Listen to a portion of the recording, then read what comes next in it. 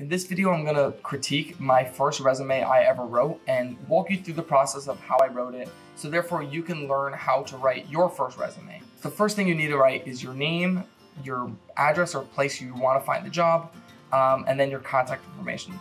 Over here, you should definitely write your school email, and it should be something along of, first name, last name, or it could be, the first letter of your first name, something like that, something easy.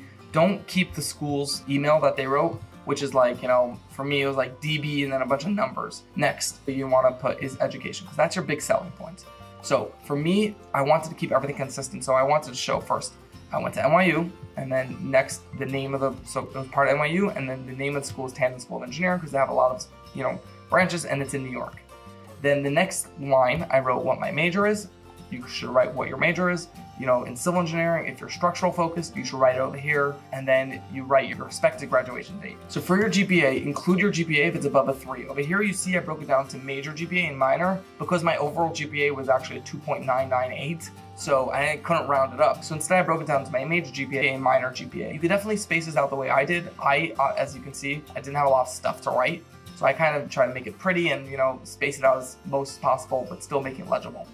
Next, I skipped the line, again, take up space. So I transferred, so again, GPA if it's above a 3, graduation date is important. I was in a pre-engineering program, so that's also very important to write. If you are in any program, so write that. As you can see, honors. Honors is down here. I should have included honors over here, especially because they're both involved with school, right? So honors should be over here. So it should be education, then honors, then technical skills. Going on to honors, just write down whatever it is over here, the way I formatted it. Or you could do the same thing. You could write the name of the honor or society you're part of, and then over here you can write down the dates. So you want to know when exactly, and you want to keep it consistent. So thing and then dates. Okay, technical skills. Then you should write all your technical skills you know how to use. So for technical skills, the way it works is if you know how to use it, write it down for sure. If you're familiar with it, also write it down. You shouldn't write down familiar with this, not familiar with that, or even very good with this or super familiar with this, because by writing you're familiar with one thing implies you're not familiar with everything else. Even if it's true, it's going to come out in an interview. So for example, if I don't know how to use Revit, right? I'm not super efficient in Revit. I know how to use it. So in an interview, they would ask me, what's your experience with Revit? So I would answer, oh, I'm not super comfortable with it. And then there. But on my resume, it's there, and that could get you into the interview, which is the most important part. So include any engineering related software you know. If there's a skill, a software, coding, anything you know how to do, write it down. If you stand out by saying, I know how to code, I know how to video edit, it not only makes you stand out because, you can apply it to engineering, but it also makes you an interesting person. And, it shows that you're creative and have these other aspects. Not saying it's bad if you don't, but if you do, for sure add them. So as you can see over here, I kind of formatted it. So my engineering skills were 1, software, because I felt like I had a whole bunch, and then programming.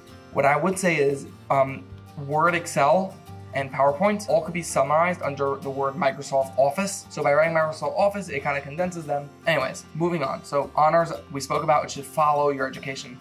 The reason why I put education, honors, and then technical skills is because technical skills is your main selling point right after your education. Your first selling point is you have a degree, which means you're learning or you know this stuff. Your next thing should be, now what do you know how to do specifically? Well, technical skills. Well, I know how to do this, that, I know how to use, AutoCAD. I know how to use Revit. I know how to use, Excel.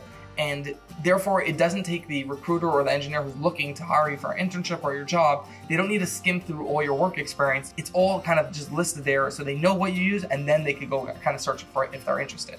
Now, this kind of brings me into your work experience. So for me, I didn't have any real work experience when writing my first resume.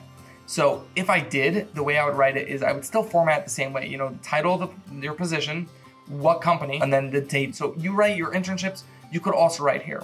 The reason why I broke it out to work experience and leadership activities was because I didn't have work experience. So I just wrote experience. It would seem weird that I'm putting camp counselor with, my concrete canoe and my volunteering work. So I wanted to show 2 different sides of experience.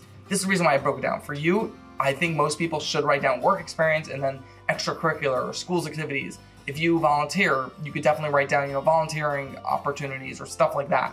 Break it down as much as you want to make it legible and easy to follow for the engineer or the recruiter who's trying to look through your resume. So the first thing that you want to do is you want to always have buzzwords to start off your sentence, right? So responsible, directed, organized, produced, even by everything. You want collaborated, worked with, coordinated. So I wrote collaborated twice here. You typically should use other words. I'm gonna have in the description, I'll have a link to a PDF of action words that you can use. Hopefully you'll find that helpful. Then again, represented, worked with.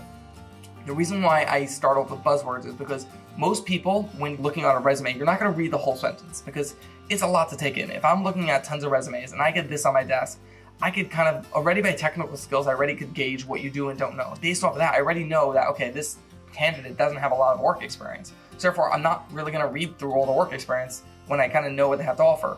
But when I do look at their work experience, I'll be like, okay, he was responsible, he directed, he organized. Okay, so this guy seems like he's put together. You're supposed to be pretty specific when writing a resume to give detail so it doesn't seem like you're just writing fluff. Each bullet point should say a skill that you do and promote you even more. For example, let's just take a random one. Worked with one other board member to arrange one of 3 events per semester. Okay, so this first part of the sentence, worked with one other board member, says that I worked along with people. That's what that sentence is doing for me. The second part, arranged one of 3 per semester. Okay, that's showing I'm organized. So that's what this bullet point is trying to show. So each bullet point should show something that is to your strength if someone actually goes and reads it.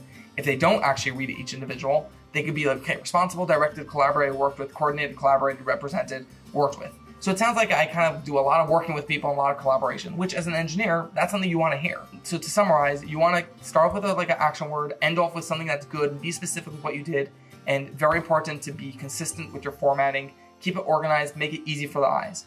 This format, you're all welcome to steal. I'll include this as a blank Word document somewhere in the description. That should be helpful. So again, bold and large, board member in bold, the club that you're a part of, the dates next. So it's kind of easy to follow, easy to skim through. Then last, if you're writing your first resume and you don't have a lot to write, which as you can see, I didn't, and a way to humanize you and make you seem like a good candidate or someone you just want to get that conversation going with, you can put interest. So for me, it was basketball, videography, video editing, and puzzles. But if you have something like really cool and you're proud of, include it there, especially if it's something that shows persistence, then you can include that, maybe even add a bullet point. So overall, this is a very solid format, very simple also for your first resume. Again, it doesn't need to be all that pizzazz, it just needs to have the information, be easy to follow, easy to read. Follow for part 2. Part 2, I'm going to review my latest resume that I sent that I got hired at the firm I'm at now, and kind of critique it and give you feedback on what I do like, what I don't like, what I should change, and all that stuff. So look around for part 2, and as always, stay civil.